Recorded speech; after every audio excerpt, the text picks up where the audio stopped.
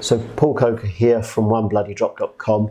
I'm interviewing Dr. Rob Andrews in a series of videos about diabetes and exercise and metabolism, and this very short video is a special one for people who are long distance runners, like half marathon events and marathons.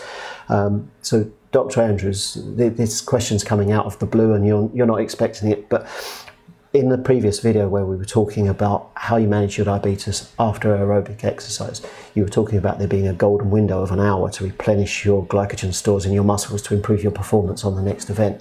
And that sounds absolutely great. But speaking personally, and I know a number of other runners who have type 1 diabetes experience this as well, the moment that I cross the finish line, my blood glucose levels climb astonishingly quickly. And it's because of, I believe it's because of all of the hormones that are flying around in my body that make me insulin resistant while I'm exercising and protect me. And suddenly I'm no longer exercising, so I no longer have that protection of exercise and my blood glucose levels climb quickly. So how should I manage that? And for me, eating in that first hour or two after exercise isn't possible because it just makes my blood glucose excursion even higher.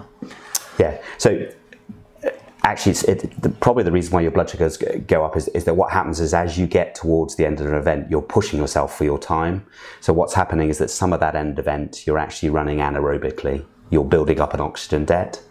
And when you run anaerobically, you don't completely burn your glucose and you build up lactate. And what happens is when you stop an event having not completely burnt the glucose, is the rest of the glucose that should have been burnt during the event gets burnt. Now you've got oxygen.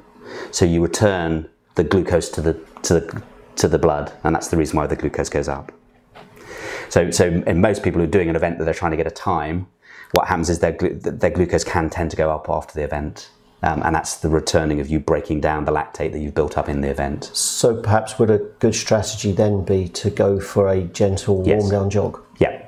So the key thing for that is that what you want to do is, and that's the easiest way of managing a blood sugar that's gone up with exercise or that goes up after the exercise, is just to prolong your warm down, or do a proper warm down, and that will actually bring it down from that point of view. The other thing that stops the lactate going, but lots of people don't want to do it, but the elite athletes do it, is getting into a cold bath. So you'll see, the tennis players, as soon as they get off the court, they hit a nice cold bath, and that's So I'd always assumed that the ice cold bath was just to reduce inflammation. Yeah, it does help that as well. That helps for the lactate. But I hadn't realised that there was a connection to lactate as well. Yeah. But from the eating point of view, I totally understand that it can be really, really difficult. I mean, from the marathon point of view, having done an event, you're unlikely to run again for a number of, that distance for again. So it only becomes a problem if you're doing the World Championship thing that you were doing, of doing a continuous number of marathons in a year. Then we have to really make sure that we work out how to get you that fueling. But for the majority of people, it doesn't matter if they miss out on that one fueling event, provided in their training they're always doing the fueling. Excellent. I think that the important thing there was really how to manage that blood glucose spike after an event. I think that the eating would be nice to do so that my performance improves, but actually, how do I manage that blood glucose excursion after an event? And my previous strategy has always been just to walk gently for 10 or 15 minutes, and actually the moment I cross the finish line, I also give a half a unit of insulin.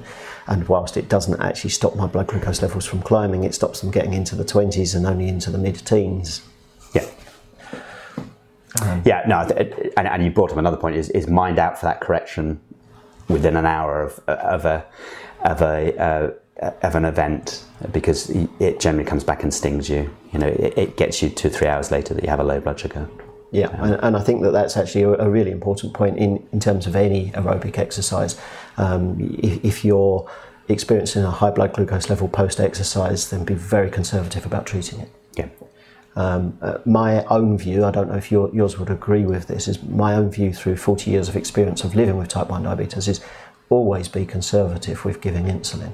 If my blood glucose levels are 14, 16, 18, I can come along and I can give a huge great correction dose to bring them down quickly. But once I've given insulin, I can't take it away. So if I've overcorrected, it then becomes a problem and my blood glucose levels crash.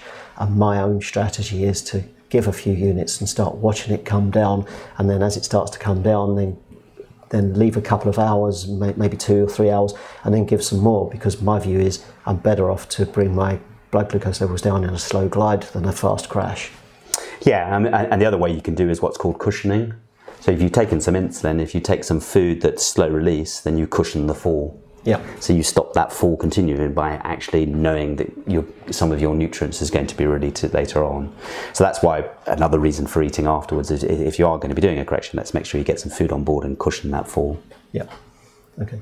So thank you, Dr. Andrews, and again, your insights are just incredible, and I'm learning so much, which for me, after 40 years of living with type 1 diabetes, to sit here and say that is just incredible. So I just can't thank you enough for the information you're sharing with us today.